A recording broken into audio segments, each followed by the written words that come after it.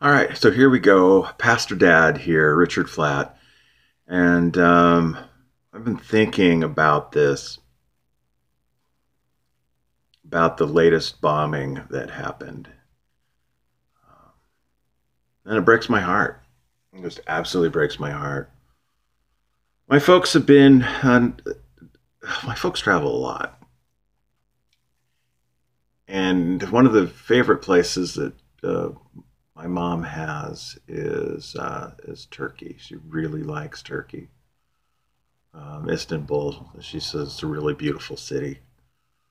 Um, then I think people ought to be able to go and visit and be able to travel and be able to go see the world without having to worry about uh, evil people um, blowing up innocent bystanders. That just boggles my mind on a whole gob of different levels. And so my heart just breaks for all the people who were hurt in this entire mess. And it's a man made mess. And my thoughts and prayers are with all the grieving families. And I wish there was something I could do here from the Northwest uh, in the U.S. to be able to give you a hug. Um, like I said, my thoughts and prayers are there, and it's just senseless on so many different levels. Uh, I've traveled a lot, so I've been to all sorts of different airports. Years ago, there was an attack at the airport in Glasgow. Similar kind of situation, same kind of ideology behind it. And I was thinking to myself, I've been on that sidewalk at the um, airport in Glasgow, and there, but for the grace of God, go I. I'm glad I wasn't right there when that happened. I've never got a chance to go to Turkey, and don't know if I ever will.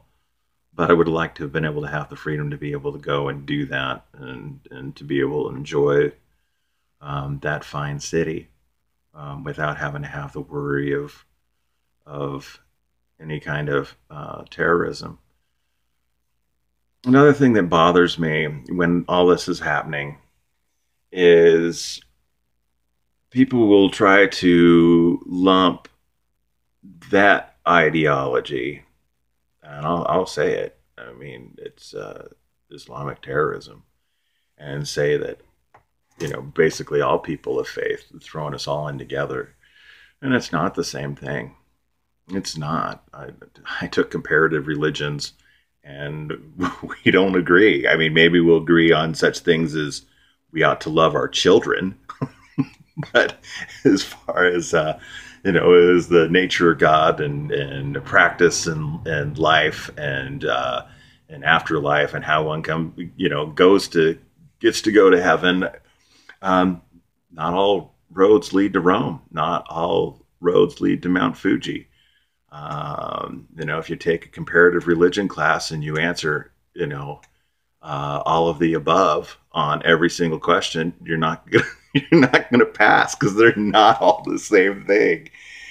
And, this is what I wanted to say as well. We just had a wonderful missionary who came and visited for a few days, and my wife was a missionary nurse in Bangladesh, and like I said before, that's a Muslim country, and she served in two different orphanages and started three clinics, and she served the Hindus and the Muslims and the Christians. It didn't make any difference, what your background was. She was going to serve you. She was going to love you. She was going to reach out and touch you with the hands of Jesus. And and that's the heart. I mean, that's the true heart of of real Christians, and missionaries do a great job of embodying that. And so my thought is, for those who would choose to be radicalized, I just want to speak to you at the moment. Okay, I want to speak to you. If you're going to choose because you think your faith is so good, um, I'd say use it to be able to reach people and touch people in a positive way. As you can see from the example with Christianity, when we see something that's broken in the world, it's our job to go and start a ministry and to reach out and touch people in a positive way. If there's something, rather than going and attacking a group of people, if I see, for example, an issue with people with drugs, my job isn't to go run around and attack drug users. My job is to offer recovery. Um, my job is to start a ministry and meet people where they have needs, not attack people and blow up people. And I don't know. I guess it goes back to our founding as well. I mean, Jesus reached out and did positive things, and he touched people, and he touched the leper. He showed grace and mercy, um, and said, "Well, I don't accuse you. Where are your accusers? I don't accuse you. Go and sin no more." Um,